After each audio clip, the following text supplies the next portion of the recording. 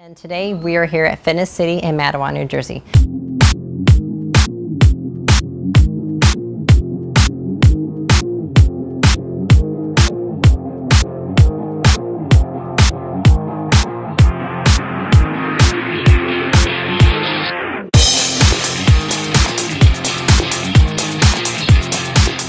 So you just saw the ab circuit we did. We did 4 different exercises. And you probably noticed with the exercises, for this one, for the first one, it was a cable pull down. On this one, it actually works a lot of your center abs.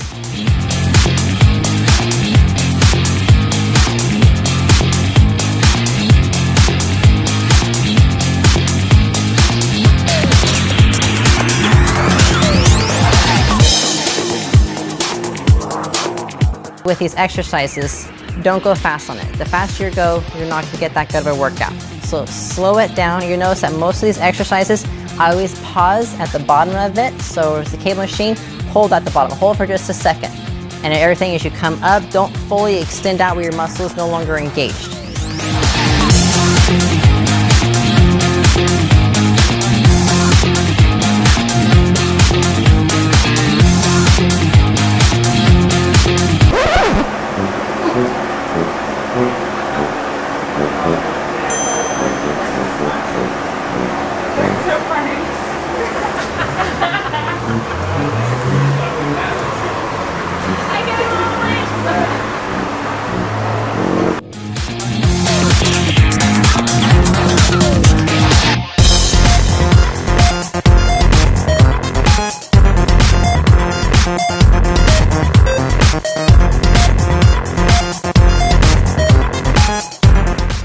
The next exercise we did after that was the hanging arm raises. And so that exercise is actually going to work your lower obliques, kind of get that nice V cut in, as also hit some of your lower abs.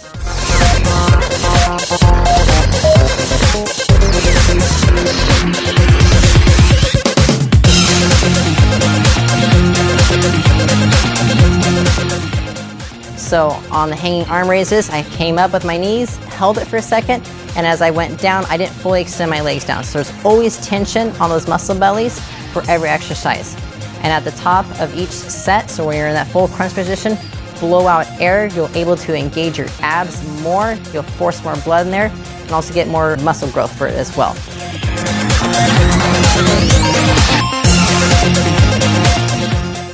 So in the third exercise we actually did on the flat bench here.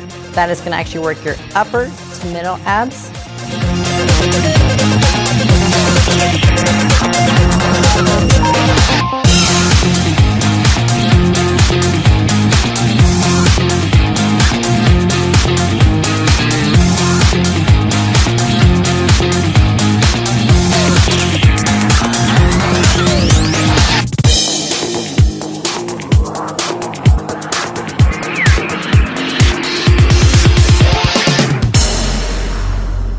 And then the third exercise is the hanging leg raises. We did the sides, and that's strictly really gonna hit those outer V.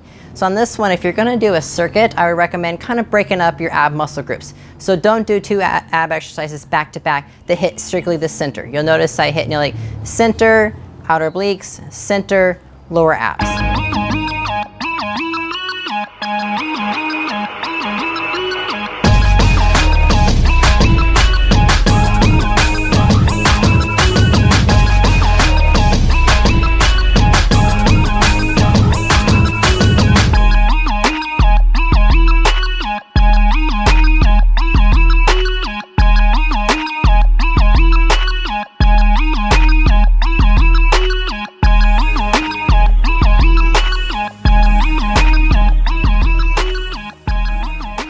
And so for the circuits, I usually do 3 to 4 sets.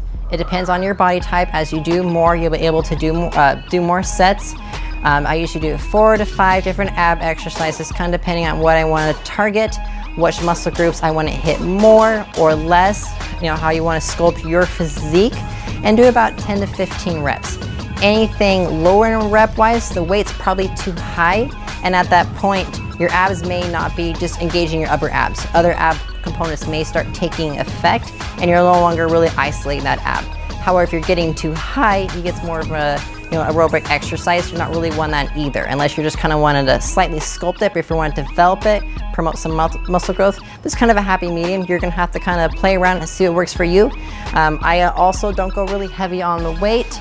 Some people go heavier than me, some people will have to go a little bit lighter. So kind of play around with the weight, see what works for you, so you can kind of hit that 10 to 15 kind of sweet spot. That's kind of, I've noticed, by optimum growth for your abs.